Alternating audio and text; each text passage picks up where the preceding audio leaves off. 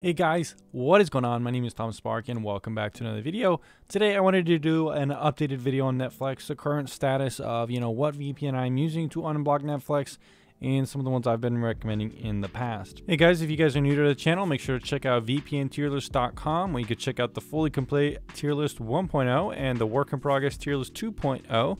Not only that, but there's a link on here to go to my subreddit. Subscribe to this subreddit, come participate in the community.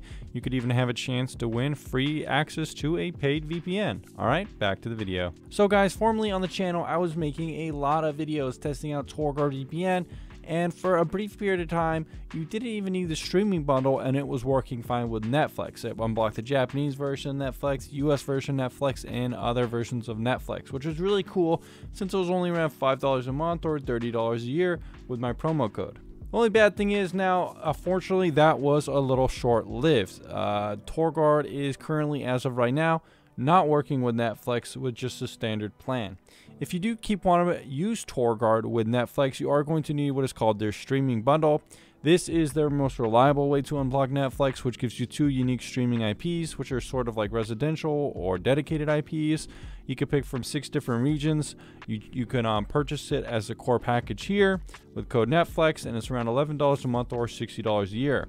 If you already purchased TorGuard, you can kind of add on IPs and stuff like that if you want as well. Otherwise, another option that is my preferred method as of right now is VPN.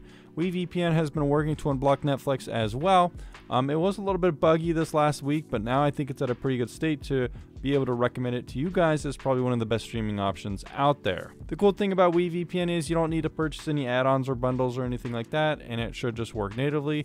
It also has DNS options, which you can use on your consoles and stuff like that. And as of right now, it is working on PC, Android TV, and those platforms too. To show you guys that working, I have it loaded up right here with the US version of Netflix. I am connected to TorGuard to show it's not working right there, unfortunately, with the base plan, but it is working with the streaming bundle. We're going to load up VPN right here to show you that it can unblock the US version of Netflix. So it is connected. We'll wait just a couple seconds and then reload the page. And then since we're already searching for green zone at the top there, you can now see green zone, which means it is unblocking US version of Netflix.